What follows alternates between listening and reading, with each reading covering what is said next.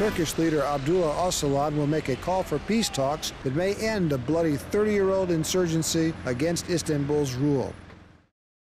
In a message relayed by Kurdish legislators who traveled to his prison island off Istanbul, Ocalan said the peace talks with the Turkish government were making positive progress and that he planned to make a historic announcement to coincide with the 21 March Spring Festival.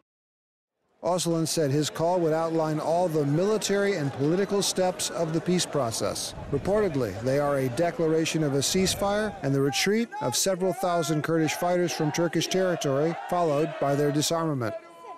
Ocalan heads the Kurdistan Workers' Party, better known as the PKK, which has fought for independence from Turkish rule since 1984. The insurgency has killed tens of thousands of people since 1984. Ocalan's backing is seen as critical for any end to the conflict.